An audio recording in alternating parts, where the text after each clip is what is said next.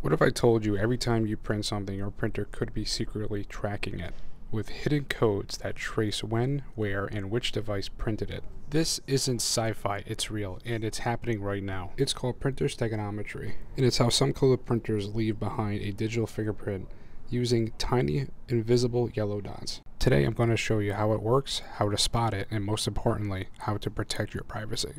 What are these dots?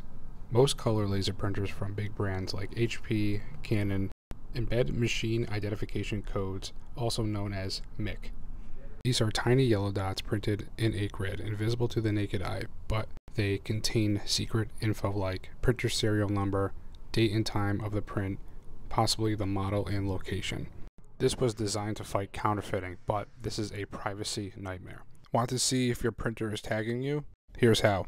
Print a mostly blank page, shine a blue light on it, look closely, look for any kind of grid or any yellow dots. You can also scan the page at 1200 dpi, open it in Photoshop, and enhance the yellow channel to see them more clearly. Who is doing this? The EFF Electronic Frontier Foundation confirmed this years ago. They even published a list of printers known to use this tech. Not all printers do this though. Usually, monochrome black and white have no dots.